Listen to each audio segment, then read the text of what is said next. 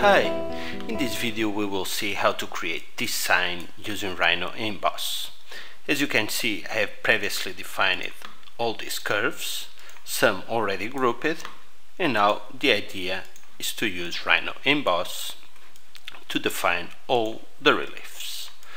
To do it, I'm going to start with the emboss icon, and in here I can define project measures, resolution. In this case I'm going to reduce maybe somewhere in the middle.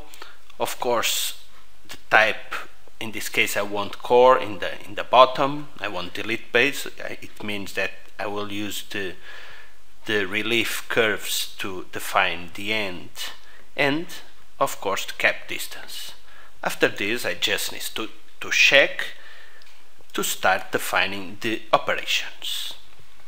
So the new operation, I will define operation type extrude, and I will select the curve, the outside curve, and define the extrusion distance. In this case I can double click and define 0.5 millimeters, and now I just need to refresh to check the result. Okay, now I will add a new operation, in this case operation by profiles, and I will select curve, in this case two curves for this operation. In here I can adjust the gumball, I can hide the previous results, also the previous gumball, and adjust this one exactly how I need. Okay, so I just need to show and refresh, and as you can see the profile was successful added to the previous operation. So I'm going to add a new operation, operation type by profile, and the curve I will select again these two curves, hide the results, and adjust the gumball.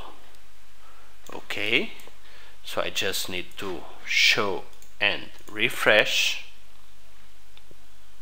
and as you can see the relief was successful added to the previous operations.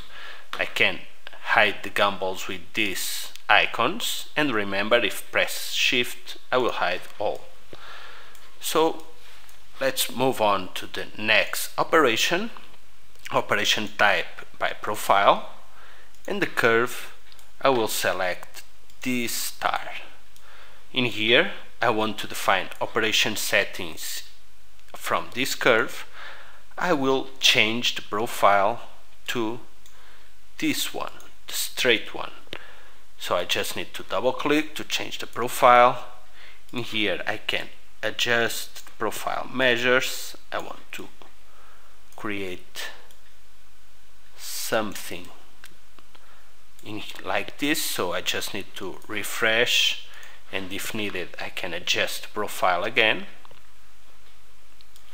Okay, it seems what I was looking for, maybe a little bit less. I can double click and define 2.2. okay, and refresh. Okay, the result is looking good. Let's move on to the next operation.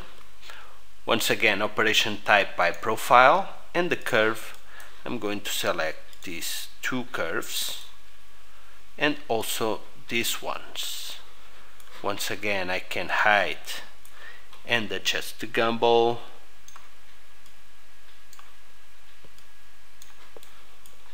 and once again refresh.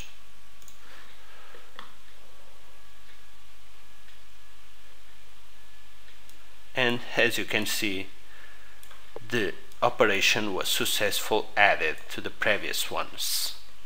Okay, let me hide the gumballs and move on. In this case I'm going to hide the results. I want to create a surface in here with the shape I want to apply my relief, so I can create a normal planar surface from planar curves, and in here I can use the cache edit just to adjust the shape. In this case I can define control points in Z axis, just 2, and I will adjust the surface with the gumball exactly the shape I need. Let me adjust a little bit more. Seems fine. So I can use the escape button to delete the cage and of course show the results. Let me adjust the position of the surface. Okay, and now I'm going to use one new operation, and this time I'm going to select operation based on geometry. So in this case I select not a curve but an object and press enter. So now if I refresh, as you can see, the result of the operation is the surface selected. So this is the idea of the operation type based on geometry, to use an object. Let me hide the surface and move on to the next operation. In this case, once again, operation by profile. And now I'm going to select these two curves and define, not by profile but operation type extrude, define extrusion 0.5 millimeters and refresh. Okay, as you can see, the operation was successful added, and one other operation, operation type extrude, and the curves I'm going to select this and this, and let me define in this case 0.7 millimeters 8 and refresh. Okay, the result is what I was looking for. And now the last operation, I'm going to select operation type by profile. The curves, I'm going to select the letters, and in this case with the settings I'm going to define style, not add but subtract. So I can adjust in here also the gumball measures, the 8, and I just need to refresh to check the results.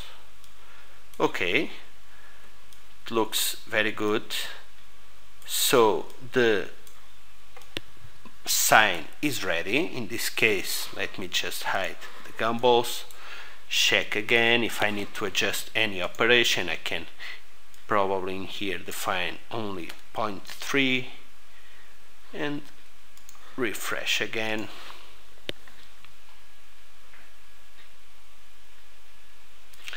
Okay, easily we define exactly the object we are looking for, and now I just need to add the changes to the document. At this moment, RhinoEmboss is calculating the mesh, all the results are being processed, and before add the mesh to the document, it will open the Decimator. The Decimator allows us to reduce the mesh resolution and keeping the detail. So let's take a little bit to calculate the mesh.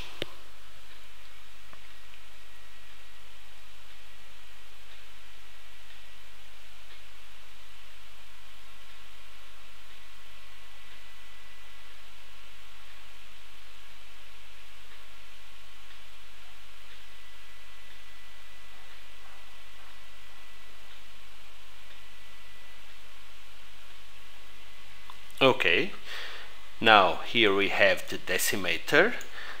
In here we can see the results. If needed, we can reduce. Let's try 70%. Okay, it seems to keep the detail. As you can see, from the original number of faces and number of vertices, we reduce 70%, and now I can add the results.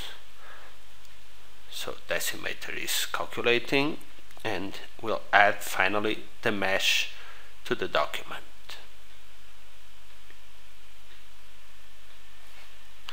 Okay, the mesh was successfully created. Let me change the display mode to render it, and now, as you can see, here we have the result. Seems very good. In the bottom, flat, has defined it, and this is the idea. I hope you like it. Thanks for watching.